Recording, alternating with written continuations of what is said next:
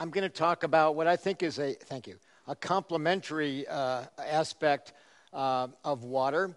And what we see here in the background is a cell. It's a neuron. And even though it's mostly water, you see that there's a lot of structure. In the yellow are cytoskeletal microtubules, and the red are actin. And between them, with ordered layers of ordered water, there's not much room for bulk water in them.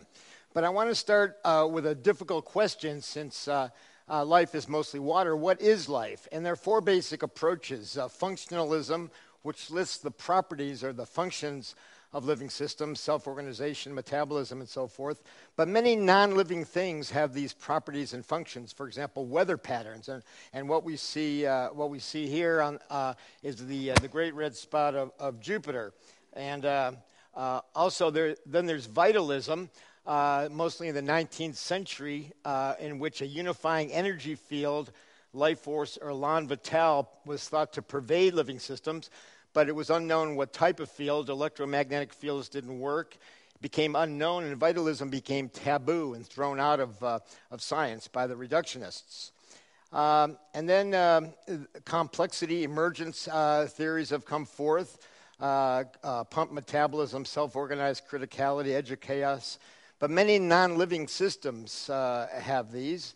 And then quantum vitalism, suggested by Schrödinger in 1935, and Constantine alluded to this, suggested life derived from quantum coherence and that memory was stored in aperiodic crystal lattices, but life was thought to be too warm, wet, and noisy for delicate quantum coherence. Or is it? We'll come back to that point. The other question is, what is consciousness? We take it for granted that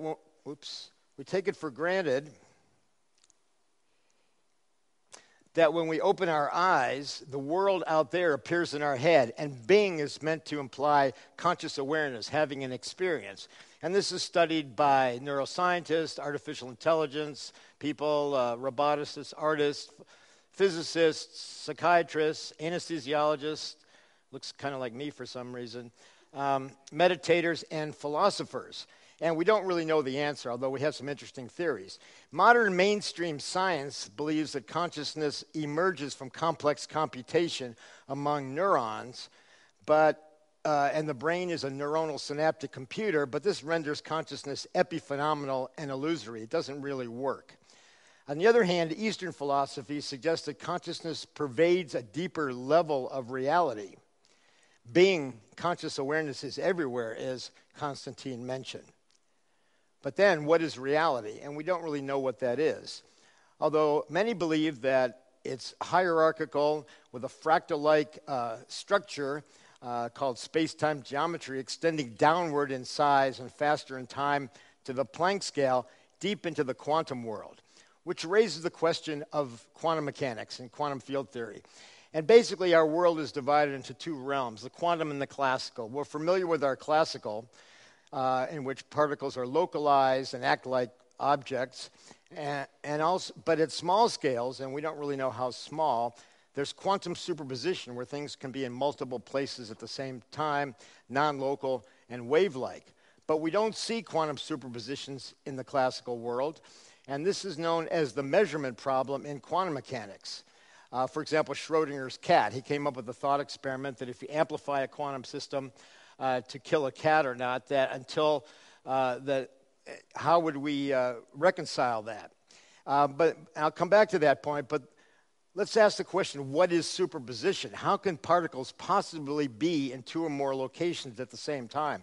The only answer I've ever seen is given by Sir Roger Penrose, who applied general relativity, where a particle is curvature in space-time, and a particle in two places at once would be curvature in opposite directions.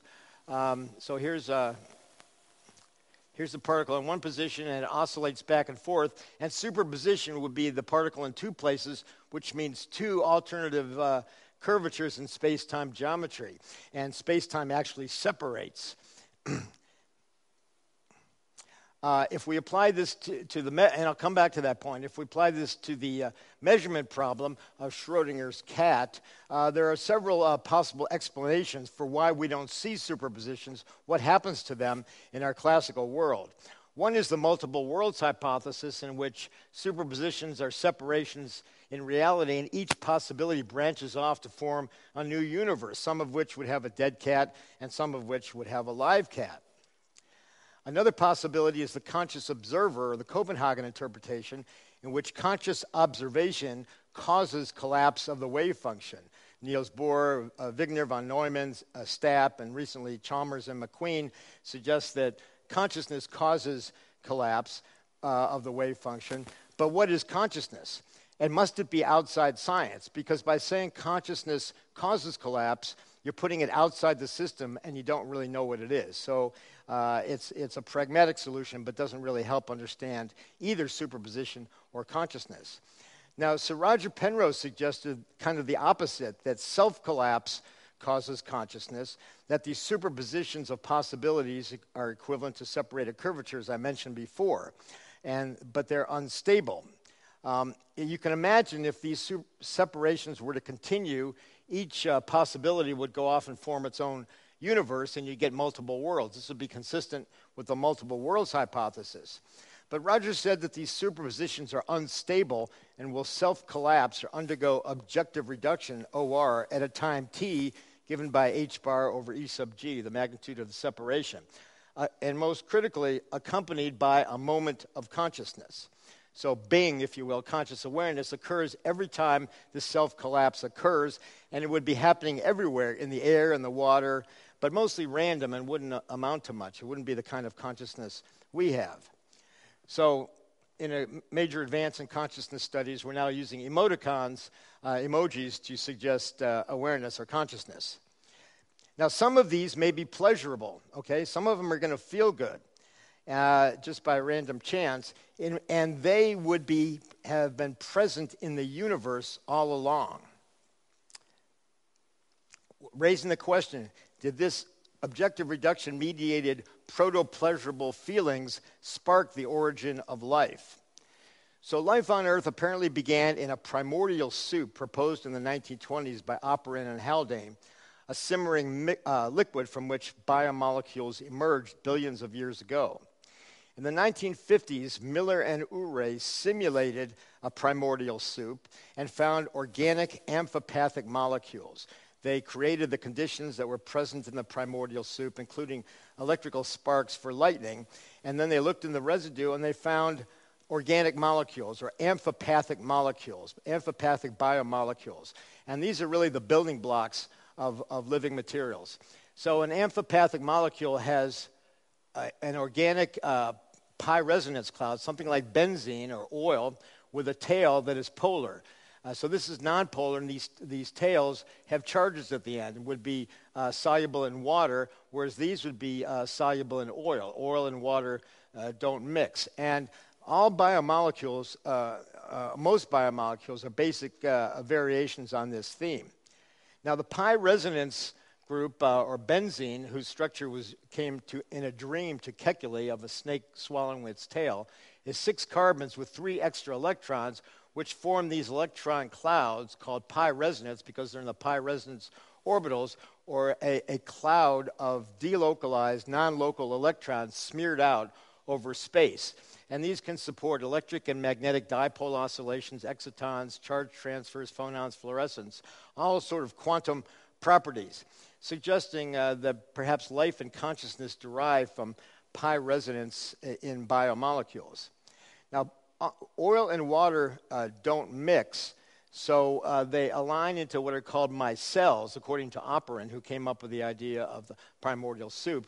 So they will tend to attract each other, and the electrons in one pi resonance will repel the others, those in another, forming dipoles, and these dipoles then attract and couple, and the oil avoids, the oil-like molecules avoid the water and form a nonpolar interior with the polar water-soluble charges sticking out.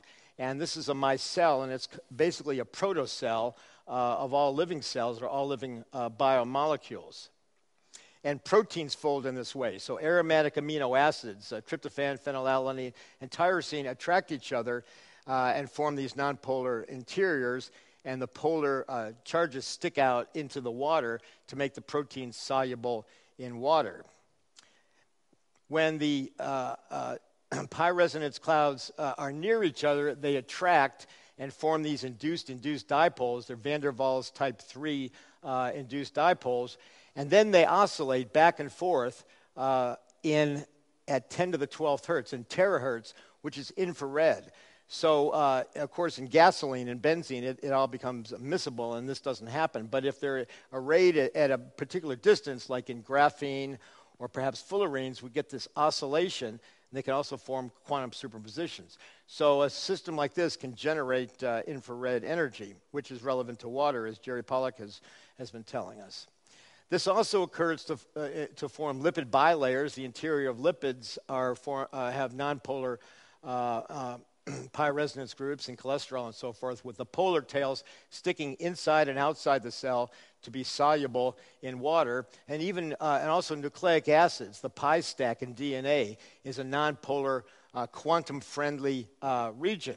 And so this occurs in proteins, nucleic acids, membranes, pretty much all biomolecules in living systems, and we've been calling this the quantum underground, pervading living systems. Travis Craddock, Jack Tusinski, and I, suggesting that there's a quantum basis for life buried inside in the nonpolar region of biomolecules, with the polar ends sticking out into the water to order the water and to dance with the water, as Jen Georgi predicted, and also to influence the quantum. So it works both ways. This may have something to do with consciousness, because all psychoactive compounds, including psychoactive neurotransmitters like dopamine and serotonin, have these pi resonance clouds. Psychedelic drugs, LSD, DMT, psilocybin, have more complex pi resonance groups with a lot of opportunity for quantum activity. So imagine we're back in the primordial soup, and 3 to 4 billion years ago, and we get these micelles, these operin micelles, and they begin to couple, and maybe there's many, many more. I'm using 3 here just to be simplistic, and they reach the threshold for Penrose objective reduction, which is still the only mechanism for consciousness ever proposed. And this simple system in the primordial soup would have had a moment of conscious awareness of feelings, some of which is because it's really connected to the structure of space-time geometry, giving rise to Bing, or a moment of awareness. And these would be mostly random and proto-conscious, random, but some would be positive and feel good. So occasionally you get something that would feel good, and this could provide a feedback mechanism. Now, the pi resonance rings, pi stacks, have only a few stable arrangements. They can be in this T shape, or they can be in this parallel displace. The sandwich is metastable. So T and P are alternative possibilities. So perhaps objective reduction self-collapse to particular configurations cause specific feelings. Frowny face, sad if they're this way, and happy if they're this way. I'm being somewhat arbitrary, but something at this level must give rise to consciousness, and this would provide a feedback fitness function for self-organization, raising the question whether life evolved to feel good. And I've written about this in a chapter in a new book that's just coming out now called On Human Nature, and it's called The Quantum Origin of Life, How the Brain Evolved to Feel Good, suggesting that primitive feelings that were present in the universe, in the primordial soup, actually sparked the origin of life and drove its evolution. Now, I get a lot of flack for this because people are very fond of Darwinian evolution, and justifiably so. It's a pillar of modern science. But the notion that life evolved behavior to promote gene survival is merely an assumption. It doesn't make sense for several reasons. First of all behavior is driven by reward or pleasure or avoiding pain. That can be hedonistic pleasure, It could be altruism. It feels better to give than to receive. Spiritual pleasure, resonance, that sort of thing. But basically pleasure and avoiding pain. That's why we do everything we do pretty much, one way or the other. There were no genes in the primordial soup. It was millions of years before we got genes, and yet life got to that point. And Darwinian evolutionary theory ignores consciousness and feelings. Generally, they're thought to emerge from higher order complexity of computation, for example, in the brain or lower organisms. Raising the question, did feelings drive evolution? And that's a position that I think may make sense to, rather than ignore consciousness, put consciousness in at the beginning and see what it did for life and evolution. Okay, but then what happened after the primordial soup? How did proto-pleasurable moments become orchestrated to give full, rich, conscious experience? You could think of the simple OR moments of consciousness that are occurring everywhere, kind of like if you go to the symphony and you hear the orchestra warming up beforehand, and each instrument is playing its own note, tone, sound. You hear different sounds or notes. That's not music. Then the orchestra begins to play, and that's music. So I'd say the difference between our consciousness and the simple OR moments that are occurring everywhere are the difference between music and noise, so to speak. But can there be quantum coherence in warm, wet biology? Technological quantum computers must operate at absolute zero temperature to avoid decoherence. For that reason, people said we were crazy to think that quantum coherence could be functional in living systems. But about 10 years ago, plants were shown to utilize quantum coherence by exciton transfer among chromophores of pi electron resonance clouds. So the photons would be collected up here, and the energy converted to excitons and transferred through this protein to another area where they could get converted to food.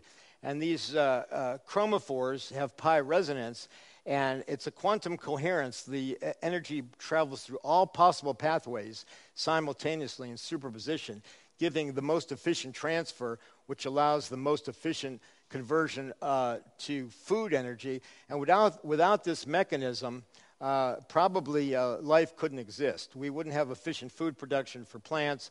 Animals eat the plants and so forth. Because a similar mechanism support cognition and consciousness in animals, including ourselves. Let's start with a single-cell organism, which is already pretty complicated. A single-cell paramecium can learn, avoid predators, find food, find a mate, and have sex. Here we see it bouncing off an obstacle. It moves in an opposite direction. Here we see two paramecium conjoined actually having sex and with a partner, Bing. I don't know if they are pleasurable, if they are having conscious experience or not. And that's a little joke emoji. Now, how do they do this? How do these things move around? They use these hair-like projections on the surface to both move around and to sense their environment. And here we see the paramecium with the hair-like projections, which actually are made up of 9 pairs of structures called microtubule in a cilium that is connected to inside the cell. And the same structure is found in centrioles, which guide mitosis and are known to detect light by Albrecht Buehler. And these are made of triplets of microtubules, the microtubule being the basic building block. The bending occurs by the microtubule connected from one to another by motor proteins, which contract, use ATP to bend back and forth by motor proteins called dyneins. Well, jumping ahead to our brains, if we look inside a brain neuron, here's the cell body, here's an axon. If we look inside a dendrite, here's a microtubule, and material synthesized in the cell body must be transported to a synapse way downstream and branching points and so forth. And they're conveyed by these motor proteins, dynein, the exact same protein found in the paramecium that conveys materials. And tau is a protein connected to the microtubule, which stabilizes microtubules and acts as a traffic signal to tell the motor proteins where to get off, deliver your cargo to this particular area, so that the placement of the tau on the microtubule is critical. It's kind of a coding mechanism, and this is actually memory. and because this tells the motor proteins where to deliver their cargo. Now, what happens if the microtubule disassembles and the tau falls off? You get Alzheimer's disease. Now, we know about the amyloid plaques, but the lesion that causes the problem inside the cell is when the microtubules disintegrate and the cell loses its shape and the tau falls off and forms what are called neurofibrillary tangles, and the microtubules are disrupted. So this is the pathological lesion in Alzheimer's disease, and also something called postoperative cognitive dysfunction that occurs from too many anesthetics, because anesthetics bind to microtubules, as I'll show you. And repeat anesthetics in very old and very young people can cause this problem. So these are the microtubules, and they occupy a large bulk of the interior of living cells, particularly neurons. And I got interested in microtubules back in the 70s in medical school and got the idea that they might be processing information. So you can see they're hollow cylinders made up of individual proteins called tubulin, peanut-shaped proteins, that can have two or more states. And we did some modeling of them as molecular automata and computers and showed that they could process information at the Froelich frequency, for example, and that patterns of information could propagate through the microtubule, and that this increased the capacity for information inside cells and neurons tremendously, and the brain. And artificial intelligence people didn't like that because it made their target much further downstream to reach equivalence for information processing. And somebody said one day to me, well, how would that explain consciousness? And I didn't really know, but fortunately I read a book by Roger Penrose who had an idea that I mentioned before about objective reduction, but he didn't have a structure that could implement this objective reduction and get orchestrated to give consciousness. And so I got in touch with him, and he liked the idea, and we teamed up, and here we are in 1994 after the first Tucson Conference on Consciousness at the Grand Canyon. There's Roger, there's me about to fall in. Roger's wife, and that's Dave Chalmers, the philosopher. And here we are more recently in Sweden a few years ago. And the basic idea is that inside neurons, for example, inside the giant pyramidal neuron, which is the origin of EEG, there are microtubules, and microtubules in dendrites and soma of neurons are unique in all of biology. In all cells, all other cells, they're continuous and radiate outward like spokes of a wheel. But in the dendrites and soma of neurons, they're interrupted at a mixed polarity, forming these networks. And we think that's so that they're slightly different energies, and they resonate and give rise to beat frequencies, interference beats at slower and faster frequencies. So we put forth the idea that quantum computation in these microtubules would reach threshold for Roger's objective reduction, and there would be a conscious moment, or bing, which coincided with a process going on in space-time geometry. But microtubules are still fairly large for quantum systems. But if you look inside one particular protein, the tubulin, you see a network of tryptophans, which have these pi resonance clouds, 8 of them actually. And when we mapped these, we saw that they looked somewhat similar to the arrangement of the chromophores, pi resonance chromophores in photosynthesis. And so if you think about it, if a potato or a carrot or a tomato can utilize quantum coherence, maybe our brains would be able to figure it out. And we think that the microtubules are doing something very, very similar. So if you add the other aromatic amino acids, what I just showed you was for tryptophan, phenylalanine, and tyrosine, you see there are 86 aromatic rings per tubulin, and here in the red dot is where anesthetic gas molecules bind to prevent consciousness. So if you think about 86 possible interactions, the possibility for feelings, emojis at least, in one tubulin is enormous. And we have 1 billion tubulins per neuron and about 100 billion neurons per brain. So the possibility for permutations and combinations of these feelings is very, very large.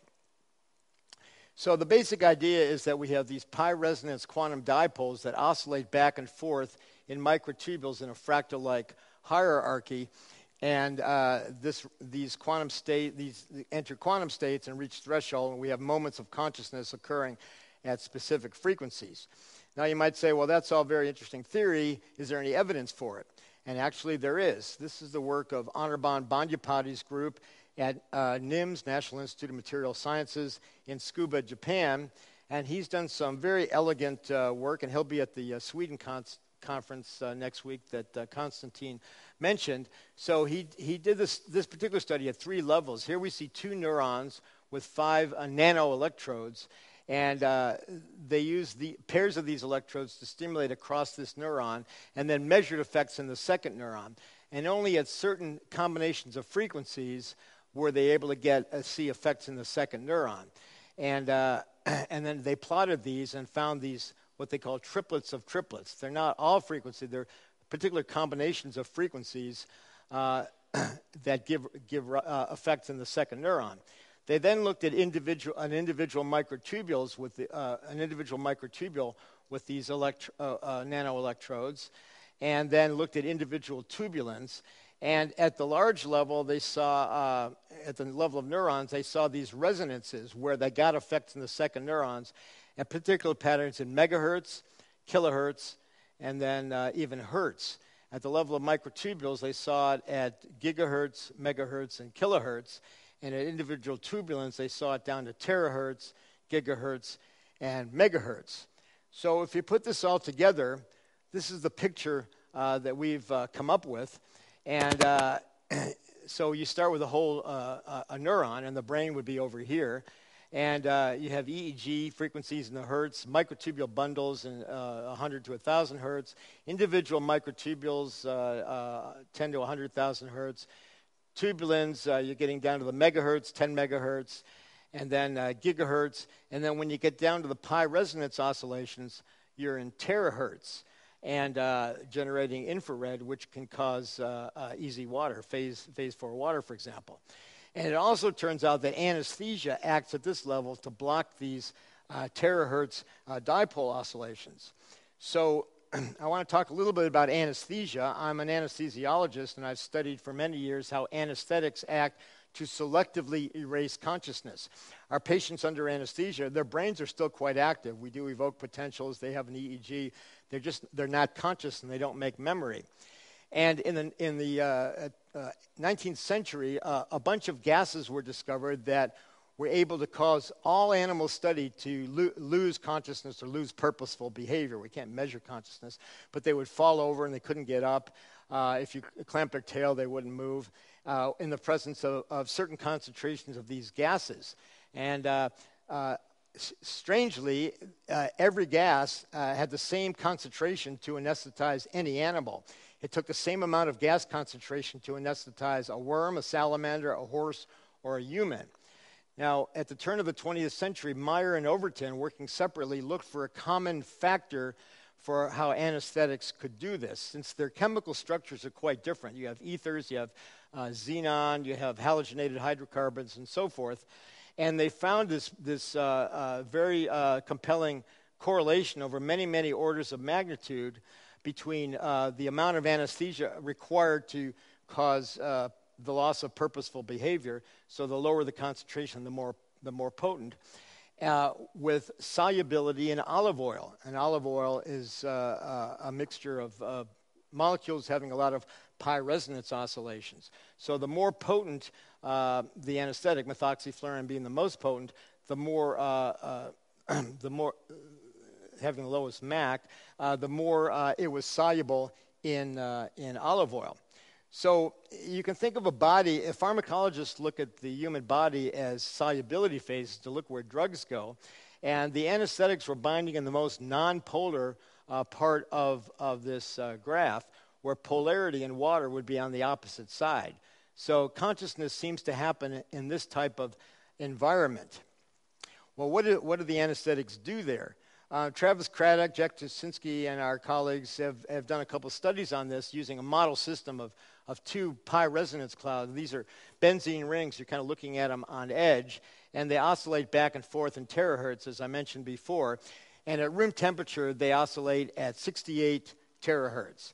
And then 68 terahertz. Now, if you add an anesthetic, halothane, and I won't go into the details about this, it actually increases the frequency above available energy, effectively dampening the terahertz oscillation. The anesthetic joins in the two benzenes and forms a system that oscillates faster, but there's not enough energy, so essentially the terahertz goes away, and it dampens it. And I think Konstantin mentioned a red shift or something towards the UV range, and there's actually evidence that higher order animals, humans, for example, have a higher frequency of oscillations than lower animals. Anyway, we've since done similar tests on this with all the anesthetics and get a pretty good Meyer-Overton curve showing that the more potent an anesthetic is, the more it affects pi resonance oscillations. There's other evidence from the lab of Rod Eckenhoff at Penn from proteomics, genomics, and optogenetics suggesting that microtubules rather than membranes mediate functional anesthetic effects. And they've even shown that this anesthetic, which is an anthracene anesthetic, is only anesthetic when it fluoresces. They gave it to tadpoles and who have transparent heads, and when they illuminated with ultraviolet light, causing this to fluoresce, the animals went belly up. They stopped moving around, so they became anesthetized. And when they ground up their brains, they found that the anthracene was bound to microtubules, and they said that this was consistent with our quantum mobility theory, which was one version of the story that of quantum effects in microtubules. Now, one other point about this I want to make is back in 1995, I was involved in a paper with Mari Jibo, Kunio Yasui, Scott Hagen, and Carl Pribram about ordered water inside microtubules oscillating coherently according to the Froelich oscillation to give quantum optical effects called superradiance and self-induced transparency. So the idea was that as these proteins oscillated by Froelich oscillations, they were causing the water dipoles to oscillate back and forth, and this led to these quantum optical, this is from quantum field theory, superradiance and self-induced transparency, suggesting that there may actually be photons, for example, the infrared, and perhaps higher frequency photons generated in living systems. We sort of already know that. They're generally considered to be waste products of metabolism, but they may be ordered. There's also ordered functional coherent light. A couple points here before I close.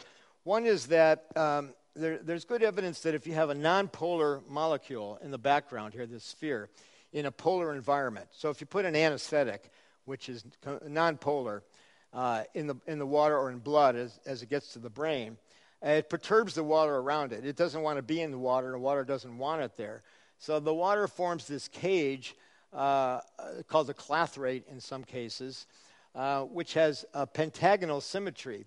And looking at some of Jerry's work, I see hexagons.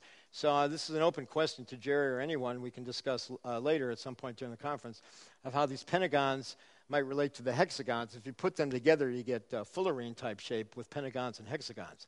But the point is you're inducing geometrical order in the water due to nonpolar. So microtubules have polar charges, which are going to interact with the water, but the anesthetics on the way, or any nonpolar surface, is going to generate something like this.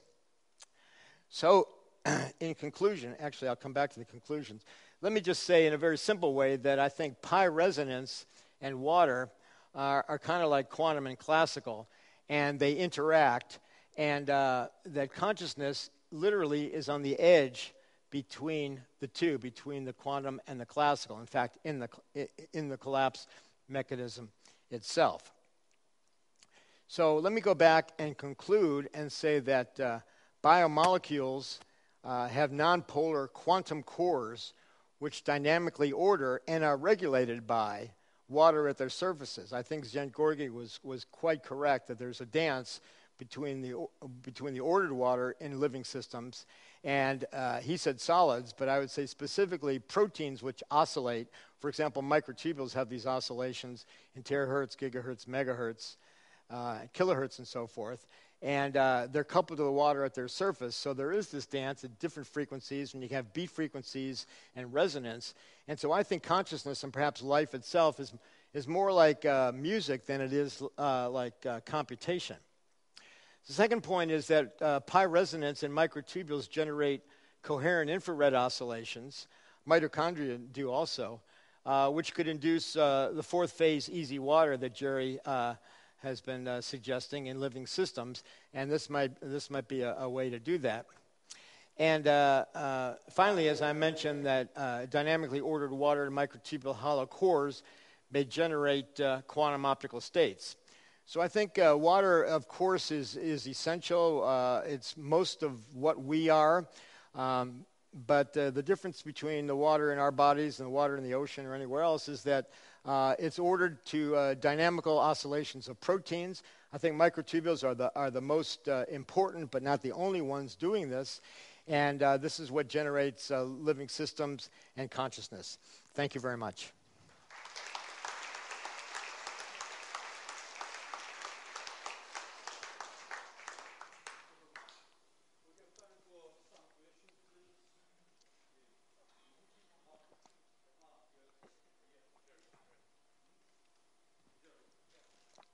Thank you.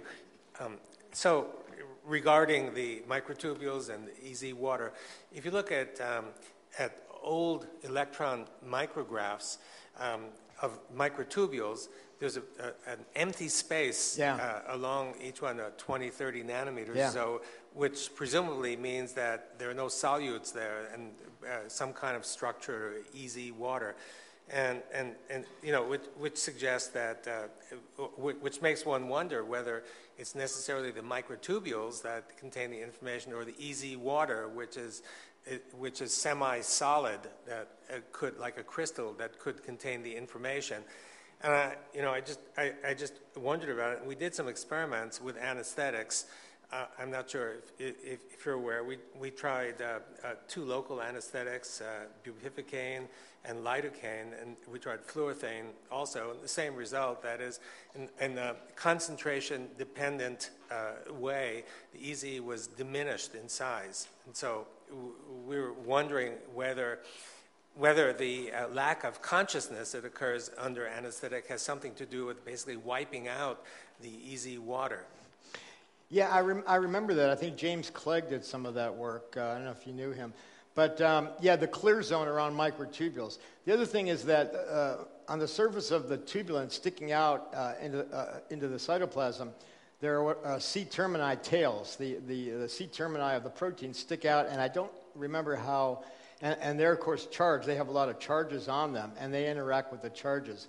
So one thought was that it's the C-termini tails that were responsible to the clear zone and easy water. But it could be the dynamic ordering and maybe the infrared generated by the microtubules. But that's a very fruitful area to look at. And I don't know what ever happened with the clear zone. I don't see a reference to it at all. I think people couldn't explain it, so they stopped looking at it. But it's a very, very interesting phenomenon.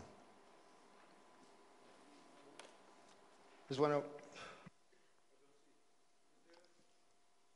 Somebody had their hand up.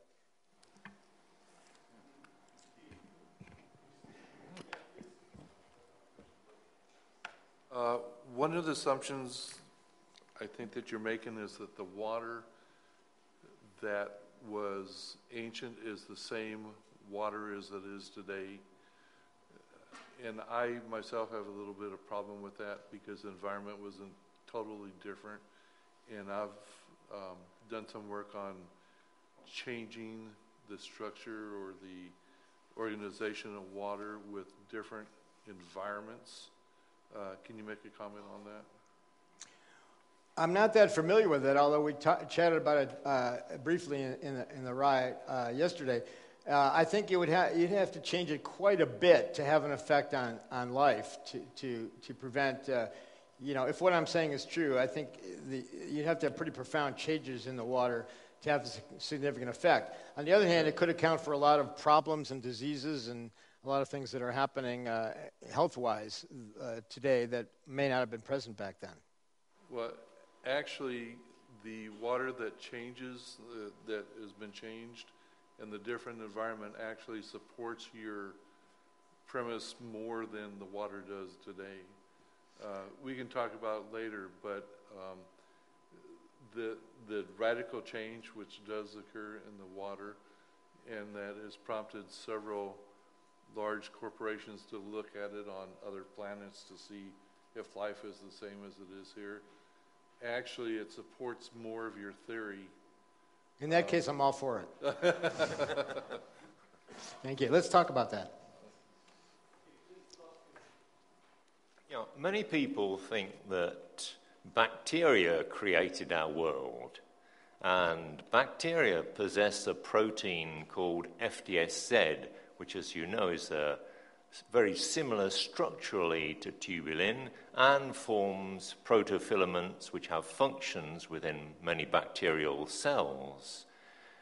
Does FDSZ have the phenylalanine, the tyrosine, and the tryptophan that you mentioned in the same positions? And do you think it undergoes conscious experiences? And do you think that masses of bacteria, because I seem to recollect that you said something about paramecium being the minimum size at one time, do you think that a mass of bacteria, such as we have in our intestines, could have conscious experiences? Yeah, very good question. Probably not, because certainly not the kind of consciousness that we have in our brains. Remember, I'm saying that objective reduction is occurring everywhere in the atmosphere. I think panpsychists would say that everything has consciousness. This is more of a Whiteheadian approach, which looks at process. Collapse is an event. It's a process. It creates a material state and then goes into quantum superposition. To have the kind of consciousness we have, if we go back to the simple equation, E equals H over T, you need a significant amount of E mass, superposition mass, which needs to be organized in a cognitive way to have meaningful experience. And that probably occurs only in our brains, particularly in dendrites and soma, where you have the microtubules in mixed polarity, so they can have interference and resonance beats. So I would say that individual bacteria might have, including the FSTZ protein, might have very simple kind of random moments, like might have occurred in the primordial soup, but not the kind of organized cognition, more like the orchestra warming up than the orchestra. Also, Archaebacterium, the other form of life, has not FSTZ and not tubulin, but a different protein that's quite similar. So, and plants have them too. So all forms of life have either microtubules or something very similar to them, which I think is what, and microtubules respond to just about, and are sensitive to virtually any form of ambient energy. Whatever's out there, microtubules respond to. They perceive microwave, maybe even gravitational fields. Well, they do detect gravitational fields. We know that from experiments in zero gravity. Infrared, ultraviolet, maybe everything this side of ionizing radiation. So that they were there and they were capturing and utilizing all this energy, converting it to, in my view, optimizing pleasure and driving evolution. So I wouldn't say the microbiome is conscious as our brain is, but there may be snippets of random consciousness going on down there.